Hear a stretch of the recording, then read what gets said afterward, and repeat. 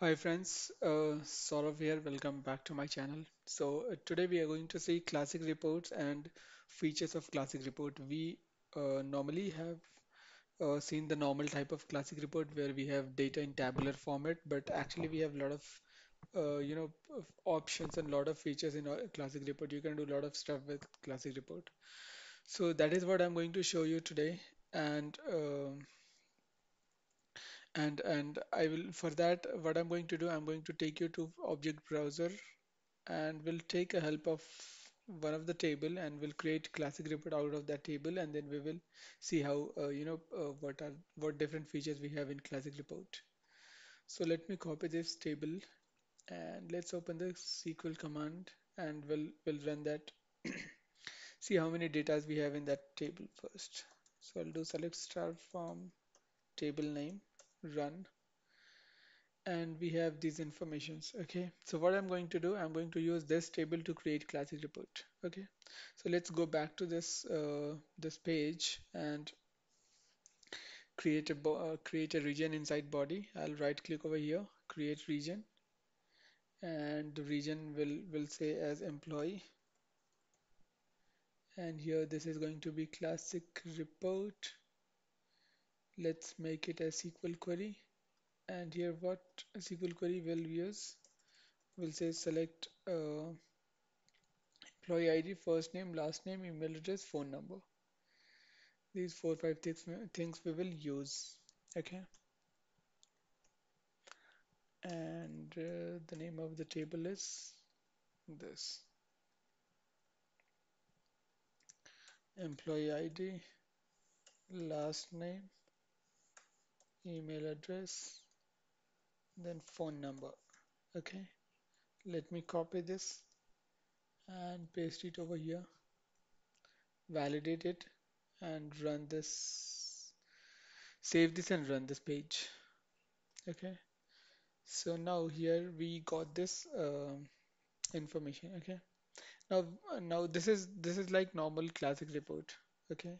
Now, what different features we have in classic report? When you'll edit this region, if you'll go to the attribute, and when you'll go to this template, we have different type of templates over here.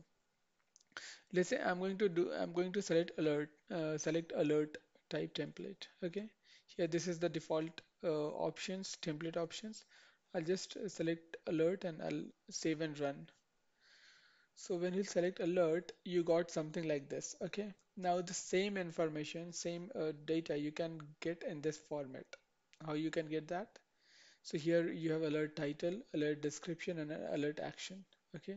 So instead of what I'll do, I'll copy this alert title and here in the region, expand this and I'll say this first name, or what I'll do is I'll concatenate these two values, first name concatenated concatenated with last name with a space. Okay, and I'll make this as alert. I'll say that this is alert title. Okay, now what's the next thing? We have alert description. So what I'll do is I'll write email as alert description. Let me copy this content, Control C, and I'll paste it over here. This is alert description. Okay, and we have alert action, so we can write anything over here. Let's say for now what I'll do, I'll make a uh, empty space, or you can say null value, and I'll make that as alert action. I'll give an alias name as alert action as for to that. So now let me validate it, click OK, save and run. So now when you'll look into the table, here we have this information. Okay, so now this is a alert region. You can use, I mean, these information as per your requirement, but I'm just showing you how your classic report can have different features. Okay, let me quickly go back to the template of this thing, and I'll make it as blank with attributes so that you can get better look and feel of the report. Okay, so this is one type of type of attribute template basically you can say. Now let me show you the cards. Okay. Now when you select cards and when you run it, you can find that you have these cards got created, and now you can use a card title and subtitle and card title, card text and subtext to create the report. So what I'll do, I'll go back to this region again. I will go to the SQL query, and now I'll say that card text, card title is the top place. So here I'll give first name and last name. So let me remove it, card title. Now card text we have. Let's copy this card text and give alias name as card text to this. And then we have card subtext. Copy this and give this as card subtext phone number. Okay. Alert action is not required for card type. Now let me validate it. Click OK. Save and run. And you got the number like this. You have all this information in card format. So this is nothing but a classic report, but you can change the representation of data with some minor changes in the appearance of the template. Now if I'll show you the comments and just save and run, you look into the comment type. So this is basically we use to, if you have some data which is looking like a comment. Okay, so you can use the comment text and different attributes and username, comment, date, actions, all these things. You can even use it here as well, but yeah, this maybe this with this data, this information is not will not look good. So let's go back. Let's go to another template, content row. And here you have this content row. Again, you can choose, you can make you can use these things as alias name of the table. Let me show you. So our first one is title and then description. Let's use this title and description first. What I'll do, I'll go back to region, go to this place. I'll make it as title. Then we have another one is a description. Let's say this email is description. Then you have miss MISC miss. You can use phone number as MISC. Let's validate and run it. So you just have to change the alias name and you'll get, accordingly data over here. So you can see things are coming properly. Icon, HTML icon. So you can use any icon over here. Selection again, you can use any selection type tag.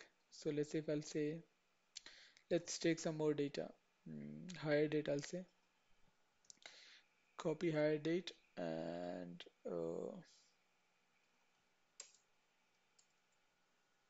hire date, and I'll say that selection is hire date.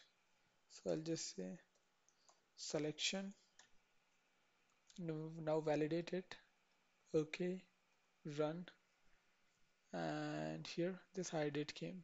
Okay, so you can give your information as per your requirement. I'm just showing you the representation of data. Okay, so this is another type of template. Now if I'll go back and I'll look into this any other maybe media list, you can try one by one all this, and you can comment below that you get stuck anywhere or you found something new.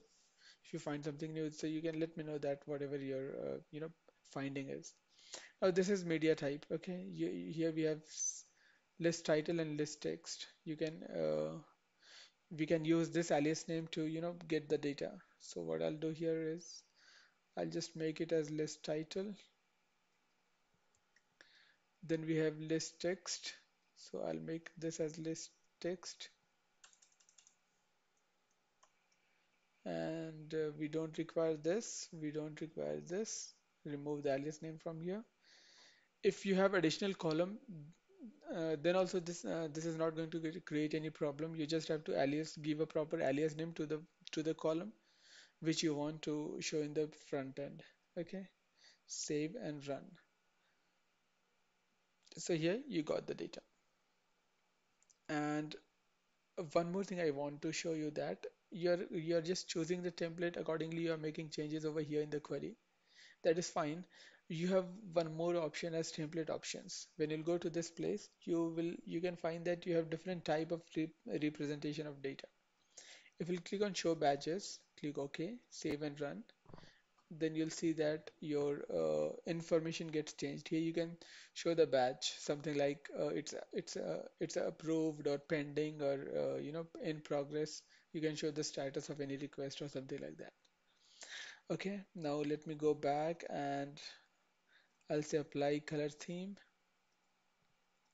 I'll say two column grid and size will be default and let it be as it is. I have done some setting changes and we'll see that here. Yeah, so this data got changed.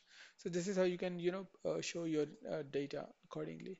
So similarly, we have different type of themes. You can choose search result, timeline, all these things. You can explore by yourself and let me know if you get any new idea or you want me to show something else as well. So that's it for today. I just wanted to show you how classic report can play, a great role when you're creating application. Actually, we normally used to ignore classic report, but this is not like that. We can use classic report at different places as per the requirement and to give a proper and interactive user experience to the end user. Okay, so that's it for today. Let me know if you have any questions. Thank you. Bye.